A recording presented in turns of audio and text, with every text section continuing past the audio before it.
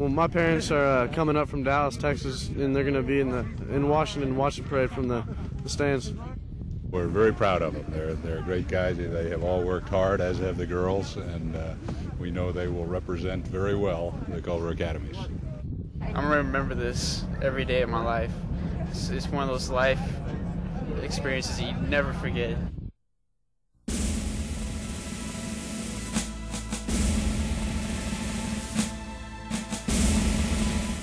Culver Academy's famous Black Horse Troop is on its way to the nation's capital tonight for the presidential inaugural 75 horses were put on 6 semi-trailers for the 800-mile trip to the capital. For the 12th time in Culver Academy's sparkling 100-year history, the famous Black Horse Troop will be back in the presidential inauguration parade. The Culver Black Horse Troop in the inaugural parade. This is as they appeared as they marched in front of the president's viewing point today.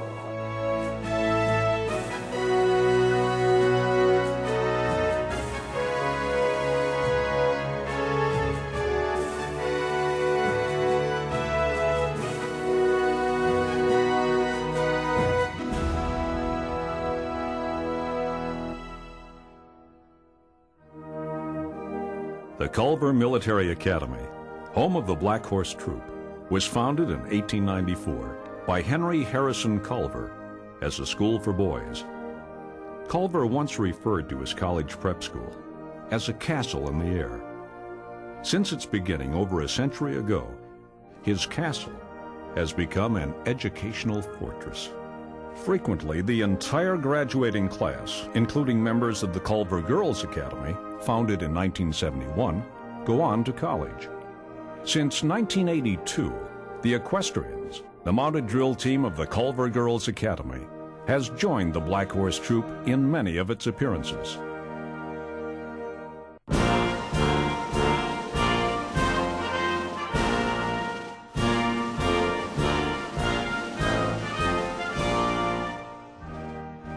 For 100 years, spectators, including kings and queens, emperors and presidents, have admired the pageantry and precision of the Black Horse Troop.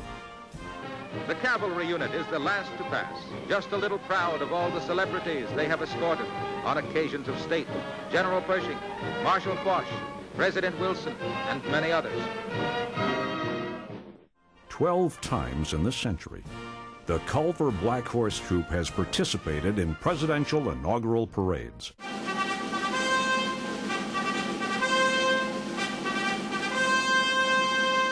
Their first appearance was in 1913, with President Woodrow Wilson's first inauguration. The troop returned to Washington for Wilson's second inauguration, just prior to America's entry into World War I in 1917. In the second half of this century, the tradition continued with Presidents Eisenhower, Kennedy, Johnson, Nixon, Carter, Reagan, Bush, and in 1997, President Clinton.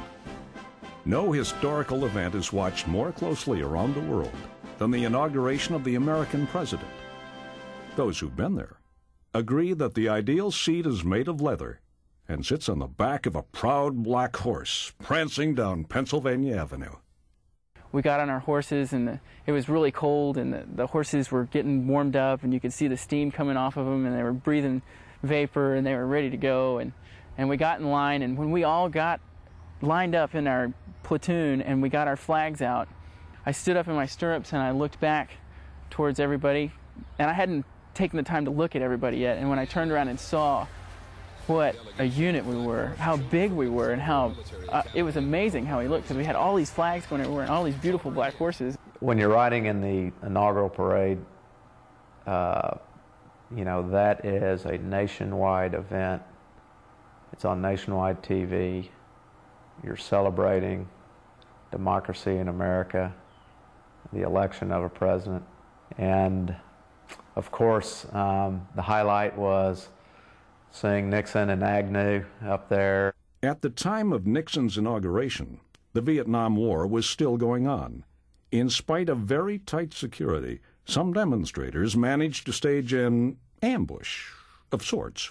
Some anti-war protesters began throwing tomatoes and grapefruits at us, which We were able to quench that pretty quick by flanking the horses out to the side of the streets, and of course most of the public is not real comfortable around horses, so it shut that activity down pretty rapidly. But we all thought it was pretty funny and kind of fun, really. Keep your dress to the right, horse's length distance. Jeff Honzig's career at Culver started in 1969. In 1980, he was appointed Director of Horsemanship and held that post until 1988. He led the troop in what became known as the Trip to Hell. It was 1985, and it was Reagan's second inaugural. And the day before the parade was slated to be January 20th, we had our rehearsal in the severest of weather. It was 22 below zero with wind chills of -45. In the face of unbearable conditions, the young men, women, and horses displayed courage and discipline in keeping with the highest traditions of the cavalry. We had to platoon the troopers and girls. They would go and they would groom their horse and be in this weather for about 10 minutes. Then they would fall back to the buses.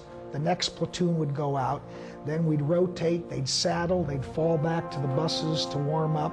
And then we actually were mounted for about 10, 15 minutes, and then had to go through the whole rotation to get the horses unsaddled.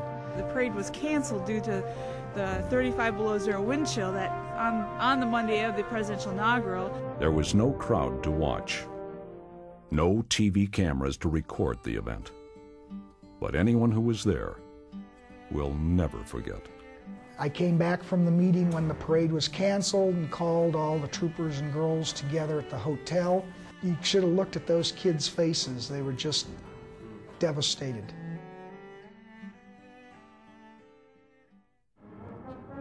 The Black Horse Troop has appeared in more presidential inaugurations than any other public or private high school marching unit. That's a fact that would bring a smile to the face of Leigh Gignilliat, a genius of a showman educator whose instinct for public relations made the story of the Black Horse Troop possible. Just 22 years old and a major in the Army Reserve, Gignilliat began his career at Culver as Commandant of Cadets in January of 1897, just 3 years after the school's beginning. 43 years later, he retired as superintendent at the age of 65. Along the way, he served with honor in World War I and was decorated with the Distinguished Service Medal by none other than General John J. Blackjack Pershing in a ceremony at the Academy. Gignilliat knew how to make an impression. For a young cadet by the name of Alden Whitney, that impression would last a lifetime. General Gignilliat was the superintendent when we arrived in 27, and it was the superintendent all through the time I was a cadet, and he was a terrific figure. He was tall, slender, very erect, always in uniform. He was a gentleman, but he was a great leader for Culver and had a flair for public relations.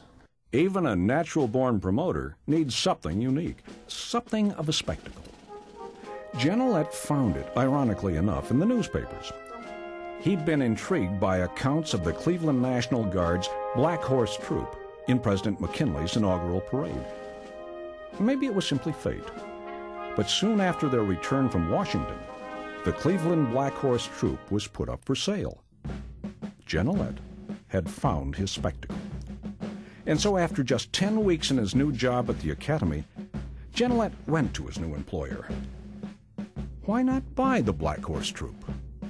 That was typical of the kind of thing that Gignilliat did. He had a knack for seizing the right thing at the right moment, and how fortuitous it was that he did that, because it led to Culver's prominence, I think. But the fact, nobody can deny that the Black Horse Troop had a major part in doing that.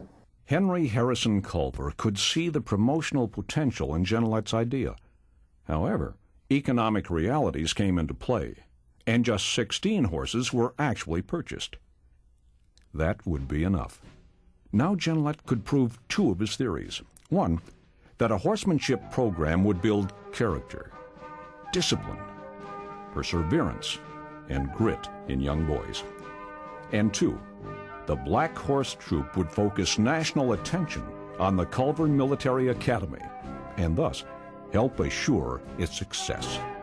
100 years later, who would argue on both counts? Nobody knows the exact date the horses arrived at Culver. Nonetheless, it was an unforgettable day in Culver's history. The cannon fired, the band played, and the drum and fife corps performed in full dress. Gignilliat, true to form, had a photographer ready to take the first official picture of the new Culver Black Horse Troop. It certainly wouldn't be the last. The country was a very different place when that first photograph was taken. America was just learning about automobiles, and nobody dreamed about car phones. Women didn't have the right to vote. Arizona wasn't a state. Geronimo was still alive. Indiana was producing more oil than Texas. The atomic age and the age of Aquarius were still over half a century away. And as for the Army, the most dependable weapon was still a man, a rifle, and a horse.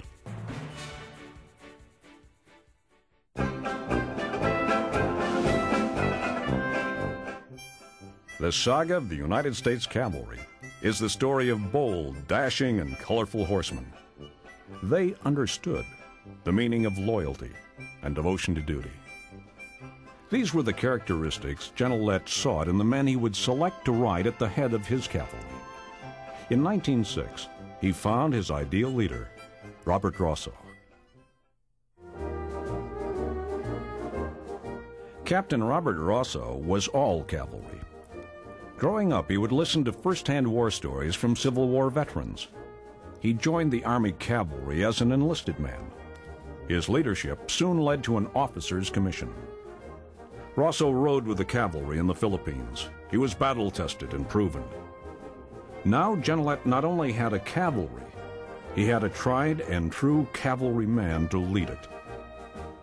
Rosso wasted no time. He instituted a series of strenuous riding tests to assure that only the best would qualify for the Black Horse Troop. It was Rosso who introduced official cavalry training procedures. He transformed the Black Horse Troop into an elite military unit with strong ties to the U.S. cavalry. The connection between Culver and the regular cavalry was very close and tight because Culver at that time was a senior ROTC unit. Colonel Rosso had assembled on his staff 2 or 3 regular Army sergeants who had served during World War I, all of whom incidentally had received field commissions. So the staff was strong with regular Army cavalry people. After their participation in ROTC summer camp exercises, in competition with college students, the Army commended the schoolboy soldiers of the Black Horse Troop for their outstanding performance. For Rosso, it was further proof that the qualities of leadership instilled upon his teenage troop were in fact making what he called the Culver Man of Tomorrow. Robert Rosso served as director of the Black Horse Troop during the crucial formative years from 1906 through 1928, when he gave up leadership of the troop to become Commandant of Cadets. Filling Rosso's boots left Superintendent Gignilliat with a dilemma. The new troop director, in keeping with the Rosso tradition, would have to be cavalry. The ideal candidate was already at Culver, Clarence Alden Whitney. Not being fond of the name Clarence, Whitney preferred the name Jerry. Jerry Whitney had the right stuff. An Army officer in World War I, already a successful career at Culver, the respect of the cadets and his colleagues. There was just one little detail. Jerry Whitney was infantry, not cavalry. Yes, my father was an infantry officer and had, as far as I know, no connection with horses. He grew up in Maine, where he was born, and played hockey and was a figure skater. Gignilliat asked Whitney if he would be willing to transfer from infantry to cavalry if the Army would agree to send him to the cavalry school at Fort Riley, Kansas. Gignilliat's contacts at the War Department were pleased to oblige.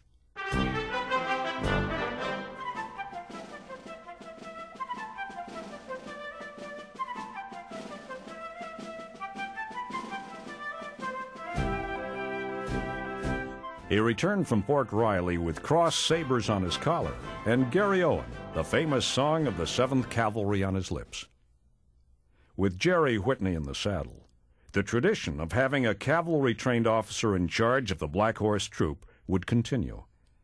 He demanded a lot of himself and his young troopers. My father was very, very firm military stature. He walked with determination. He often said, I want those boys to think, boy, something's going on here, and when he gets there, all hell's going to break loose. Of course, he was always in uniform, always wore boots and spurs, always carried a crop under his arm, which he used to point out discrepancies, or when he saw something that was going wrong, would tap on his boot with it, which gave everybody a clue that things were about to happen. Beneath the spit and polish, beyond the boots and saddles, Jerry Whitney had a simple philosophy about training young boys. I can hear my dad say often that young boys, teenage boys, although they will never admit it to you, they need to be told what to do and be required to do it and have somebody follow up and make sure they did it. And this, in turn, leads to a great deal of pride they felt in them, not only in themselves, but in their organization. In the case of the troopers, the Black Horse Troop. Culver was really blessed because they had some great horsemen, cavalry trained. Colonel Whitney, of course, who was director of the troop for so many years. Colonel Kitts, who came in the 40s, was an individual bronze medal winner at the 1936 Olympics. Bob Feely, Jack Fritz. Colonel Graham, who was a 7-goal indoor rated polo player, and during World War II he was aide to General MacArthur. Colonel Robinette, who was cavalry trained, and Robbie, as we affectionately called him behind his back, never to his face, a really great gentleman. And Command Sergeant Major Hudson, who was here in the horsemanship department for a good many years. To be able to ride a horse well requires self-discipline. And Colonel Sam Townsley used to say, if you can't control yourself, you'll never control a horse. Well, in my mind, when I was here at school, the ideal trooper was the director of horsemanship, Colonel Sam Townsley. And he's had spent many, many years on horseback. His legs were about as bowed as legs can get, and he walked around campus and you could tell him a mile away. Colonel Townsley was a tremendous horseman. He was the winner of the International Jumping Trophy in 1958, Innsbruck, Austria. So these are the caliber of individuals, of horsemen, that Culver was able to attract over the years. The United States Cavalry goes back to 1776. The unique combination of two spirits, horse and rider, proved itself over and over again in America's battles, from the Revolutionary War to the Civil War to the Indian Wars. Half cowboy, half soldier, cavalrymen remain among the most romantic and charismatic characters in American history. That image has rubbed off on the Black Horse Troop. There's a spirit there. And although I'm sure that other alumni who were not associated with the troop would probably contest this, but there's always been something special about troopers. They have a certain swagger. There's a certain camaraderie, much like Texans have, that bonds the troopers. You know, we're a little different.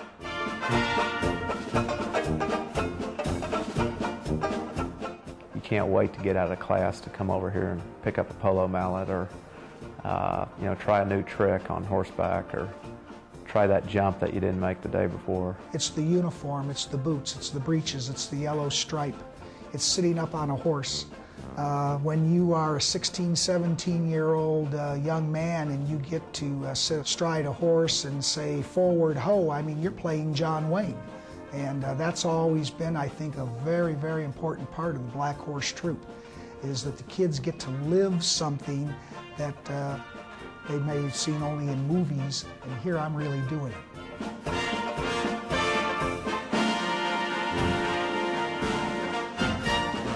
By the time the 20th century got rolling, the fighting days of the U.S. cavalry were just about over. In 1933, mechanization of the cavalry began with the first tanks.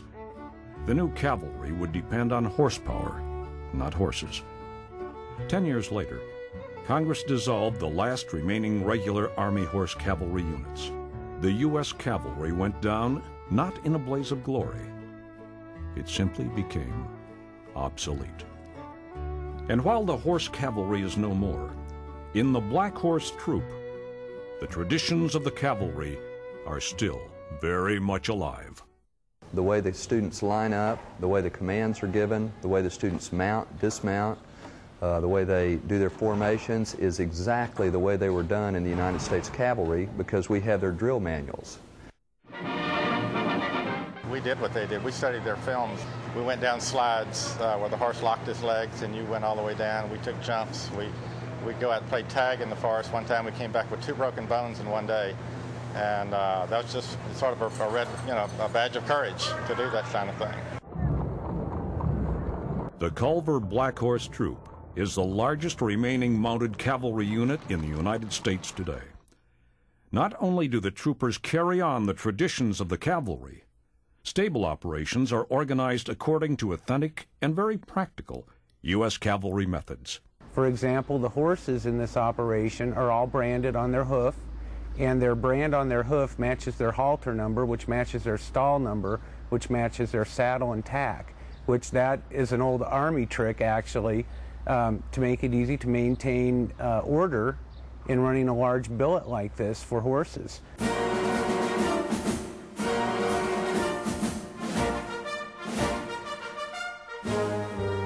Equestrian sports were an important part of cavalry life.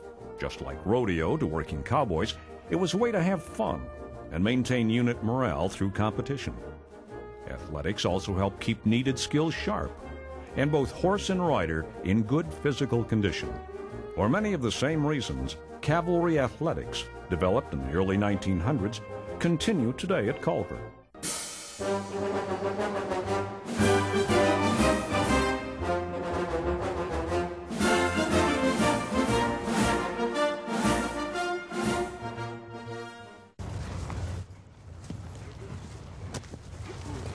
Polo was first officially played at Culver in 1925. The troop and the artillery each had teams. Through the years, polo has remained a signature sport at Culver.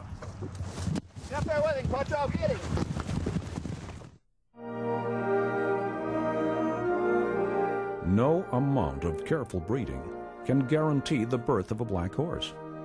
Less than 1% of the horse population is truly black.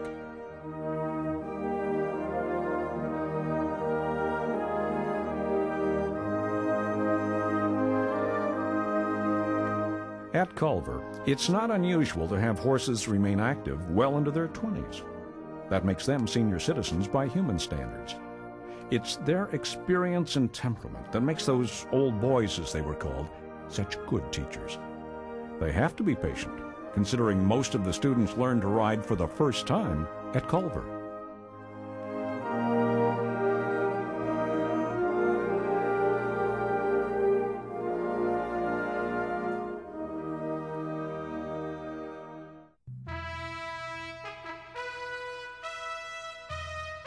The horses are black, but the names have always been colorful. Jeb Stuart, the Spirit of Culver, J.P. Hooker, Duchess, the great polo pony Whitney, Alabama, Indiana, Ace of Spades, the Ancola, and Oso Negro, Spanish for Black Bear, the lead horse in President Clinton's inaugural parade. But if ever there was a timeless horse with a story right out of Disney, it was the stately black gelding simply known as the Clock. In 1971, the Clock, after legendary service and appearance in 4 presidential parades, was put out to pasture, perhaps to dream of past glories. It was not to be. The Clock's greatest moment was still to come. We got the invitation to Nixon's second inaugural parade, and there was debate amongst the staff who was going to be the lead horse. Well, how about Clock? Let's bring him out of retirement. So we brought him in, he got vetted, he got a clean bill of health. So Clock was now going to participate in his 5th inaugural parade. And as it turned out, you remember that they asked the Black Horse Troop to lead the parade, carry the massed colors. So Clock was going to be the first in the line of march of the entire inaugural parade. And he led the parade. We came back and we kept him in until the winter months were over. We put him back out to pasture in April of '73, and in June of '73 he passed away in pasture.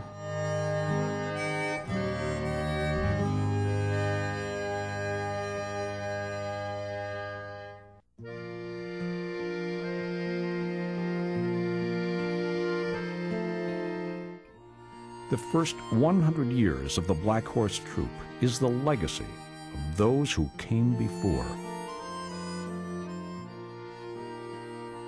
There is no clear-cut line of distinction between the past and the future of the Black Horse Troop.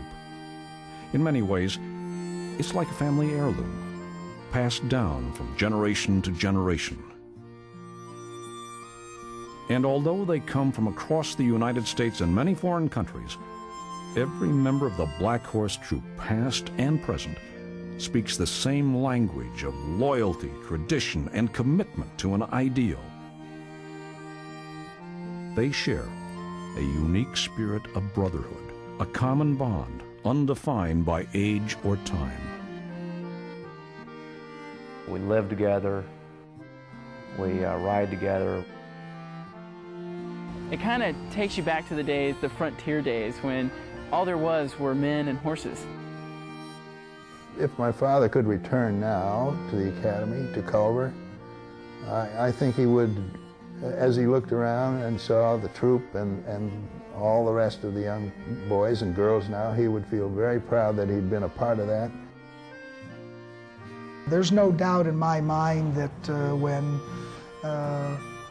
the troop passes in review that guys like Whitney and Rosso and Stone, sure, and they're looking down with a smile on their face. On the parade field at Culver, the spirit of 10 Black Horse Troop generations stands in formation, tall and proud, forever young, awaiting the command to once again pass in review.